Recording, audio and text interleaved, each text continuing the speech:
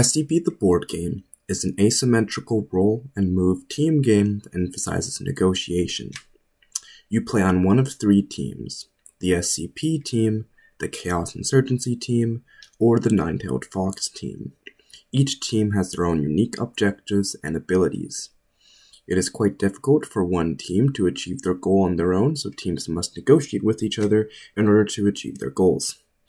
Players explore a maze-like facility as the map is separated into 20 different rooms. Players can only see one room at a time.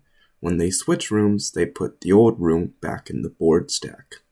Players must try to remember the facility as they navigate it. Players must try to find each other to battle or rescue the other players. If you're on the SCP team, you can play as 6 different SCPs that all have unique and overpowered abilities, such as the Statue, the Plague Doctor, the Shy Guy, the Possessive Mask, the Old Man, and the Old AI.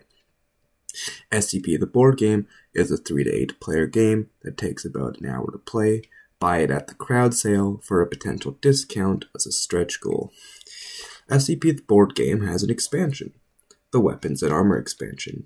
Now included in the game is 3 different types of cards: weapon cards, armor cards, and item cards. At the start of the game, the items are put into a numbered folder. When a player is in a room, they can search that room for items.